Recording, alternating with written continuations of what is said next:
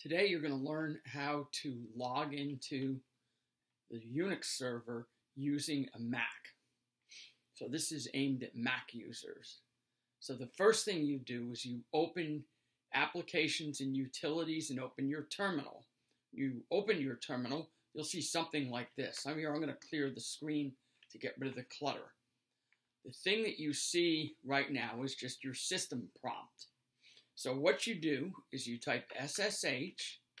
Now, since you have a server account, you've been told an email name or a username for that account.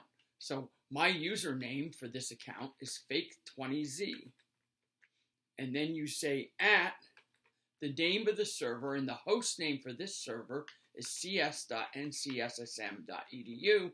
You would have a similar sort of thing for a host name. And you just hit enter, and you'll get this little security message the first time you log in, and you simply say yes.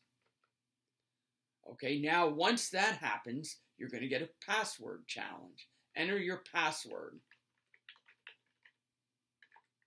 Like so.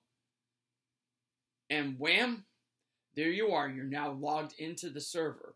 Now, when you log out, you should always log out cleanly.